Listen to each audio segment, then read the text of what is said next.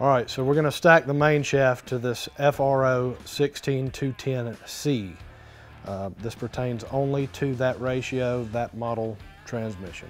We're going to start with a reverse gear 4303033, fifth gear 4304750, third gear 4302506, second gear 4302421, first gear 4302411. You're going to have two sliding clutches that are identical, 4302265, and your sliding clutch on the end of your main shaft is going to be a 4304014. Keyway 4302316. You're going to have 6 of these main shaft washers. These are non-selective, they're all the same, 4302258. And you've got a reverse washer here, 4302259. Now let's assemble it and see how it goes. We'll start with one washer, slide it down, put a gear on. This is 5th gear, and it's gonna rotate this way, straight down. Washer, 4302258. You're turning this and lining this stuff up where this keyway can slip down just like that. It locks this washer into place.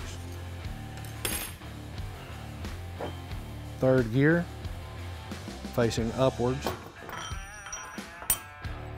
Washer,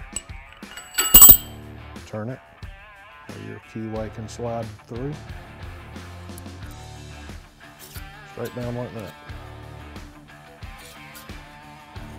You need to put one of these 4302265s. You're going to turn this in such a way that this keyway and this gear will match.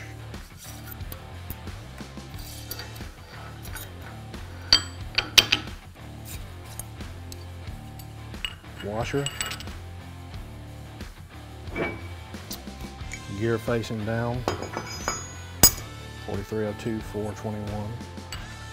Washer. 4302411, facing upwards. Washer. Making sure your key slides through.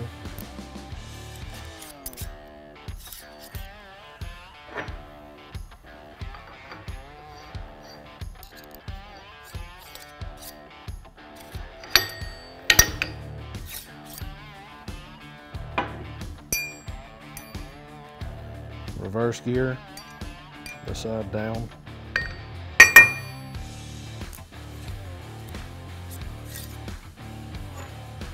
And reverse washer, just like that. Now you're going to put your 4304014 in here. That's going to slide. It's got the keyway cut into the gear where it'll go over this key here. Just like that. And that's how you assemble the main shaft of an FRO16210C.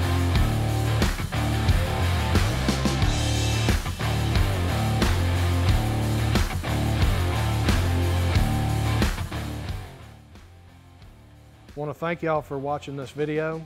If you'd like to get into depth on this FRO16210C, you can click the link below and download a full series on how to rebuild an FRO16210C from start to finish. Thank you for watching.